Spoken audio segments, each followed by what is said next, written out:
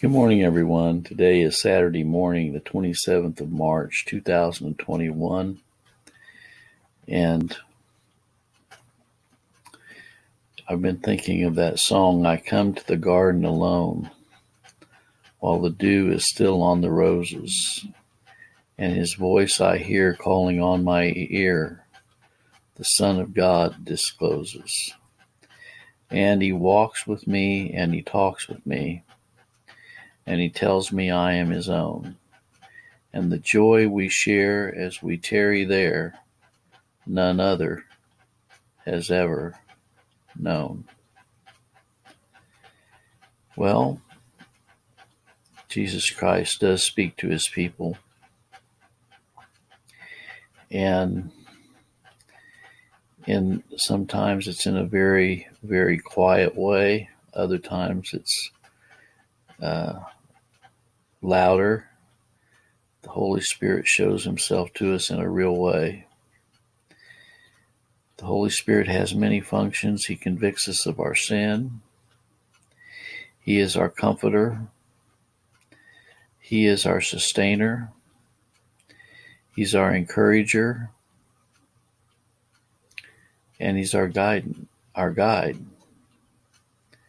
And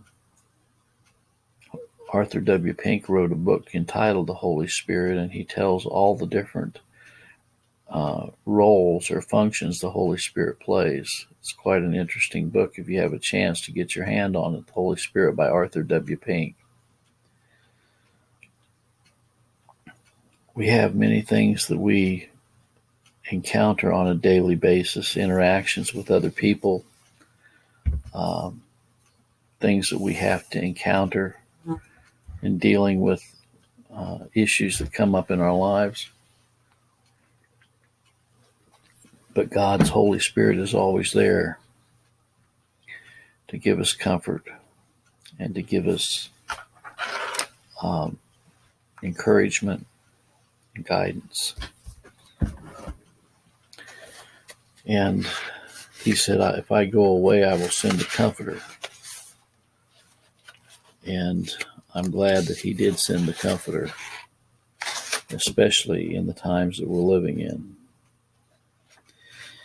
Satisfaction comes from knowing that within my heart and mind, there's an inner peace a-glowing, and in Christ I can find a refuge for the soul when life is tough to take. Christ tells us in his word, I will never thee forsake. Oh, the joy and peace it gives me when I rest in what he said, believing that he is living, having raised up from the dead.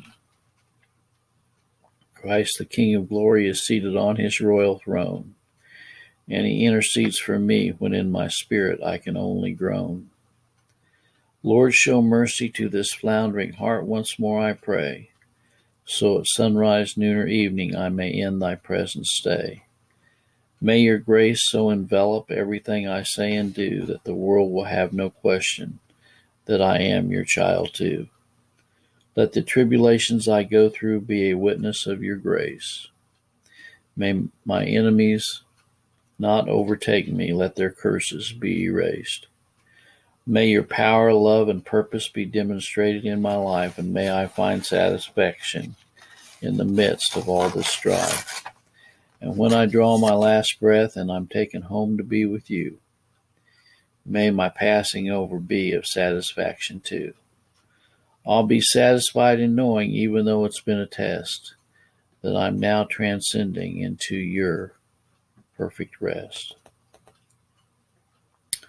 Well, I want to conclude this morning with Christ brings calm to the soul. Christ brings calm to my soul when the changes of wind blow, when it seems a mystery of which way I should go. Christ brings calm to my soul when questions vex my mind. I have always found that in Christ I can find comfort knowing he's in control. Christ brings calm to my soul when nothing seems to change. His cool waters of blessing he does for me arrange. Christ will bring calm to my soul when I'm lying close to death. May I praise his holy name when I take my last breath. May the good Lord be with you this day is my prayer. God bless.